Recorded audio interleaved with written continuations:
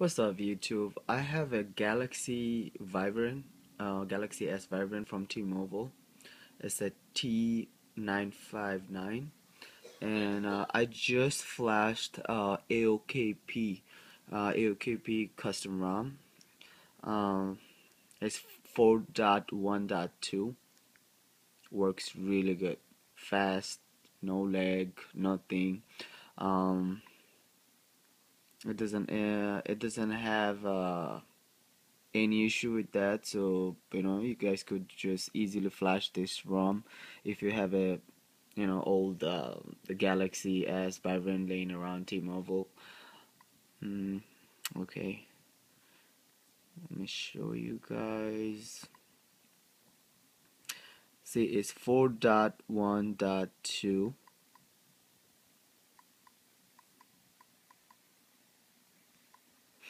Jellybean 4.1.2. Can move the jelly down. Okay, so yeah, that's my personal opinion. That's one of the best ROM for the Galaxy Vibrant, Galaxy S Vibrant from T-Mobile, Samsung Galaxy S Vibrant. Um, I tried tried the CM10. It was good, CM10, the 4.1.1, and then I tried the CM10 4.1.2. I don't know, for some reason I feel comfortable with this one because everything working flawless with no problem. Everything work. When I say everything, the camera, YouTube, Netflix, Wi-Fi. I don't have a SIM card in it right now, but camera looks good.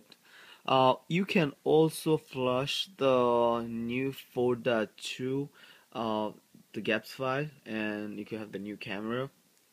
But other than that, if you don't want it, if you don't want to flush the 4.2, I personally think when you flush the 4.2 gaps, it kind of gets slower. I don't know. For some reason, I think like now everything working good, like the Google and everything. What's the weather like?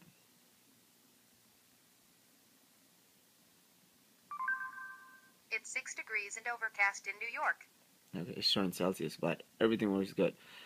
So yeah, if you guys want, I'll try to put the link on the bottom of my video. Um, Link underneath my video. Uh, yeah, it's an easy step. If your phone is rooted, you have to at least be in ICS ROM 4.0.4. If you in Gingerbread 2.36, you 2.36, you can't flash it because you need custom recovery clockwork mode, and only way to get the clockwork mode mod, you have to have ICS ROM. After you download the ICS ROM, then you could flush this Jellybean 4.1.2.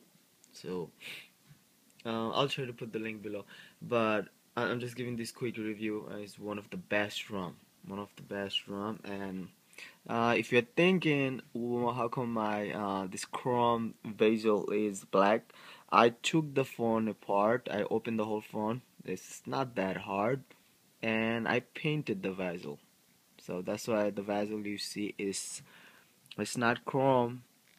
It's black. I painted it. It's easy. I just bought a spray can, black, for the cars or whatever. You could buy one. Take the ring off and just paint it. Have your own style. Okay, guys. So if you like my video, please don't forget to click the like button and subscribe. And thank you for watching my video. Thank you.